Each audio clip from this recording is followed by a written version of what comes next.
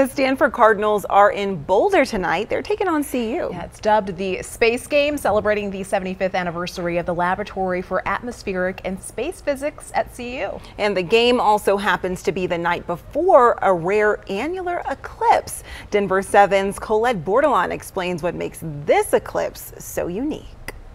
A sense of marvel. A fantastic phenomenon, summed up in a few words. Transcendent, beautiful, and communal. And recreated at CU Boulder. Eclipses are just transformative moments, right, where the sun doesn't do what it should be doing for 3 hours. Dr. John Keller, the director of the Fisk Planetarium, knows just how special Saturday is. It's a big deal for the United States and for North America because it's one of the few eclipses that we'll see in these next 20 years. The last eclipse we saw in the States was 2017. This is Science on the Sphere, provided by NOAA. Keller says the path of the annular eclipse this weekend is predicted to start after 9 a.m. in Boulder and reach its maximum around 10:30.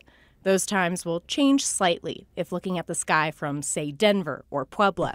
Let's go with a clear sky and hope for the best. We won't see the entire eclipse from Colorado. We'll have an 84% eclipse here in Boulder. But from inside the planetarium, we can travel to New Mexico in just a few seconds. Can you take us to Albuquerque, Nick?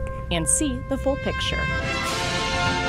You'll see a perfect annulus, a perfect ring of fire. It's the second to last chance to see an eclipse from Northern America until 2044. We have one more next year over the lower 48 United States, and that will occur on April the 8th. It'll go from Texas to New England. Dr. Stan Benjamin, who's been researching weather for the past 4 decades in Boulder, is extra excited that the effects of Saturday's eclipse will be the first one seen in NOAA's weather forecasting. So the weather models now will also incorporate the eclipse that will be coming up next April over the eastern U.S. No matter how advanced the science is surrounding the eclipse, It's great to share astronomy across our entire globe. Saturday morning is the chance for Coloradans to stop and stare, with protective eyewear, of course.